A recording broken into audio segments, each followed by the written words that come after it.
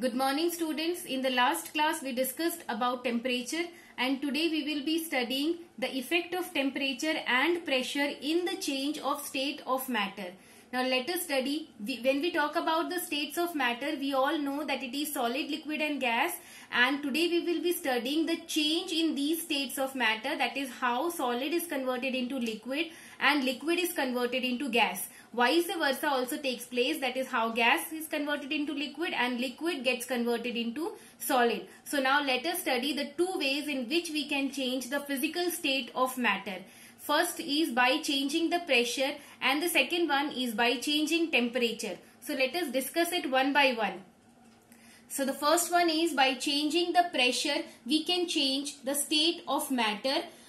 First case is that by increasing pressure, how can we change the state of matter? Now let us study when we increase the pressure, gas gets converted into liquid and liquid gets converted into solid. Now how does this happen? Let us see here.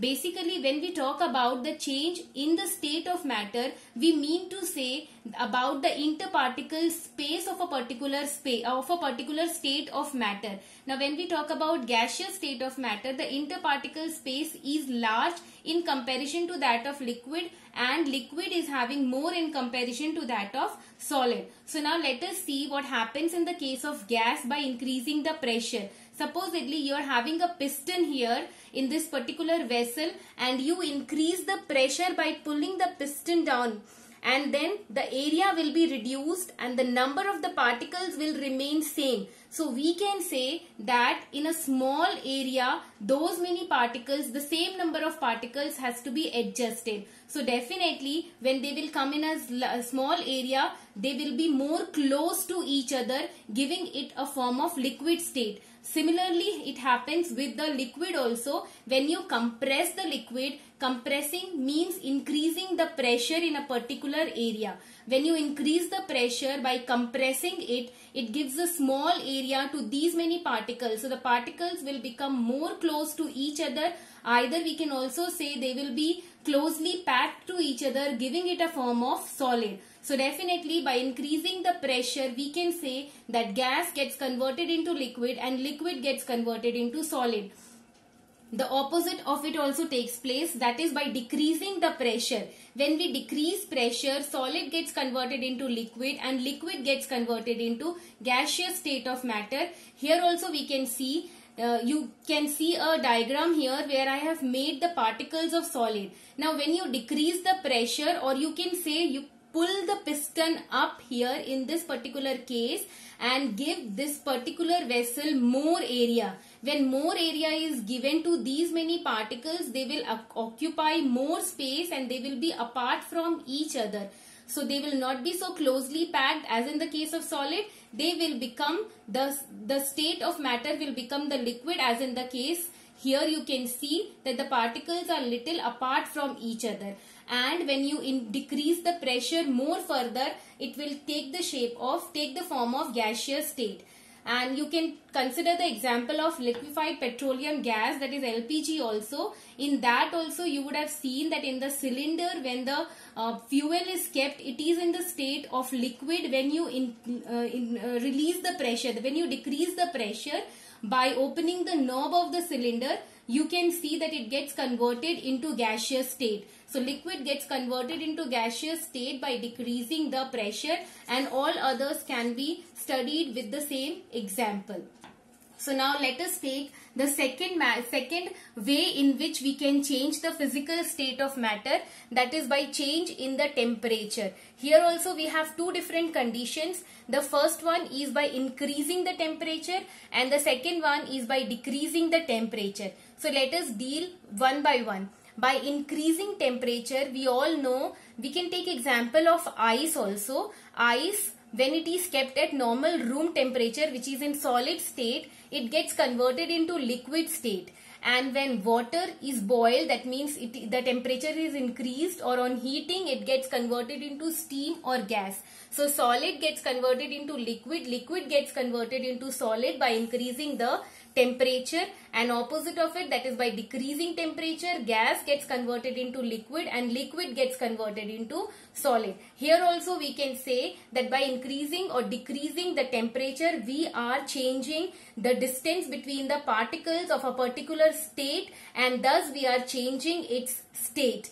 Note students, very important point, that when we talk about increasing pressure, it is always accompanied by lowering of the temperature, and vice versa is also applied here. That is, when we decrease the pressure, it is always accompanied by increase in the temperature. These things are always there. That means if I want to say that I have increased the temperature here, I mean to say that with increasing temperature I have reduced the pressure, and when decreasing of the temperature is taking place, I have increased the pressure. This always takes place together.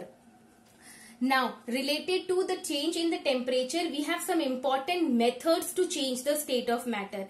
In that, the first method is melting, which is conversion of solid to liquid state of matter, and this can be done on heating. We all know that solid can be converted into liquid by heating. Example, ice can be melted into liquid when it is taken out from deep freezer and kept at normal room temperature, that is given heat. So it gets converted into liquid state. Now the next point is boiling or vaporization. Students, we will be dealing with these 2 points later on in detail. These two are exactly not equal to each other, but still when we talk about the conversion of liquid to gas, these two methods can be applied. That is, liquid gets converted into gas by either boiling or vaporization, and that is done with heating. When you heat any liquid, it gets converted into gaseous state. Take example of water. When you heat water, it gets converted into water vapor. Now the third point is, students, that is condensation. This condensation is conversion of gas to liquid, and that is when you cool it or when you decrease the temperature, condensation process takes place. Now let us talk about the fourth process, that is freezing. Freezing takes place, that is, this method is conversion of liquid state of matter to solid state of matter by cooling. And the last method in conversion of state of matter is sublimation. Here solid gets directly converted into gaseous state on heating, and gas directly gets converted into solid state on cooling. You can say that here when we talk about the process of sublimation, the solid is not getting converted into liquid state, but it is directly getting converted into gaseous state. Similarly, gas is also getting converted into solid state directly without getting converted into liquid state. Here you can take the example of camphor or naphthalene balls. You would have seen that when you keep naphthalene balls at anywhere in open, you see that it disappears after some time, because naphthalene balls gets converted frequently into naphthalene vapors without getting converted into liquid state, and thus it directly disappears. Similar is the case with camphor also, students. You would have seen that camphor, when kept in open at normal room temperature, it starts vaporizing and getting converted into gaseous state.